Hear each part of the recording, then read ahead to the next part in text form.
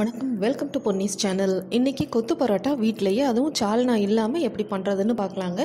ஏற்கனவே எண்ணெய் கம்மியாக யூஸ் பண்ணி எப்படி வீட்டிலே பரோட்டா பண்ணுறதுன்னு பார்த்தோம். இப்போ கொத்து பரோட்டா பார்க்கலாம். 3 பரோட்டாவுக்கு 2 தக்காளி எடுத்துக்கோங்க போதும். 2 பெரிய வெங்காயம், 2 முட்டை, தேவையான அளவு மல்லித்தலையும் கருவேப்பிலையும். 3 தக்காளி போட்டிங்கன்னா அது நல்லா புளிக்கும், அப்போ காரமும் நல்லா நம்ம சேர்க்குற மாதிரி இருக்கும். அதனால் நீங்கள் 2 போட்டுக்கோங்க, அதுவே போதும். நான் வீடியோவில் 3 எடுத்திருக்கேன், ஆனால் நான் 2 தான் போட்டிருக்கேன். நீங்கள் 2 போட்டுக்கோங்க. நம்ம சால்னா ஊற்றாதனால ஒரு பொடி ஒன்று தயார் பண்ணணுங்க. அதுக்கு நம்ம மிக்சியில் இந்த மாதிரி 1 டீஸ்பூன் சோம்பு, 2.5 டேபிள் ஸ்பூன் மிளகு, காரத்துக்கு ஏற்ற மாதிரி கம்மியாக வேணும்னா 2 டேபிள் ஸ்பூன் போட்டுக்கோங்க போதும்.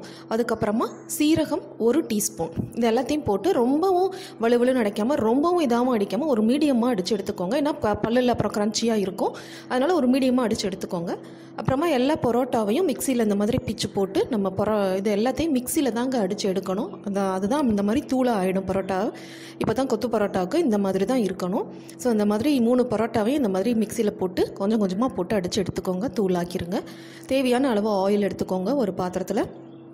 அதுக்கப்புறமா நான் ஒரு வெஜிடபிள் சாப்பர் கூட ரிவ்யூ போட்டிருந்தேன். அந்த சாப்பரில் தான் எல்லாத்தையும் நல்லா பொடியாக கட் பண்ணி எடுத்திருக்கேன், வெங்காயத்தையும் தக்காளியையும்.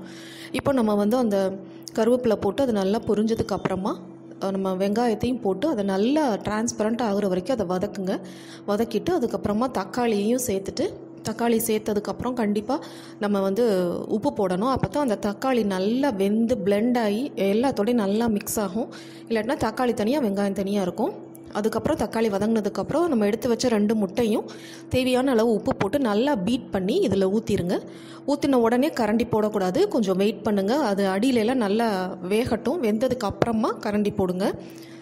போட்டு விட்டு நல்லா அது எக்கை நல்லா ஸ்க்ராம்பிள்டு எக் மாதிரி ஆக்கணும். அதே நேரத்தில் அது அந்த வெங்காயம் தக்காளியோடு சேர்ந்து வரணும்.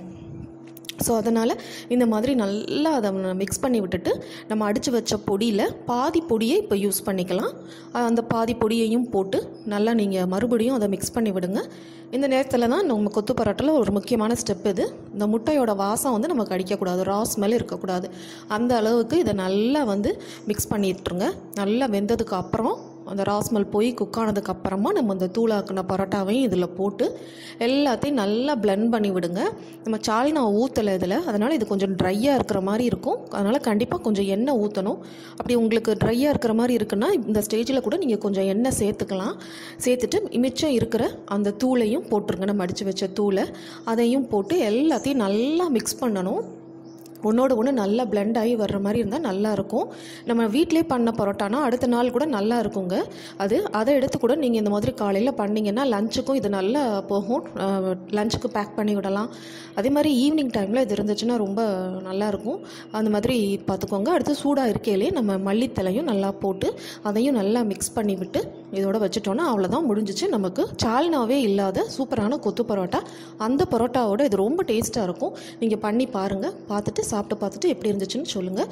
பிடிச்சிருந்தா லைக் பண்ணுங்கள், ஷேர் பண்ணுங்கள், சேனலையும் சப்ஸ்கிரைப் பண்ணுங்கள். மீண்டும் சந்திப்போம்.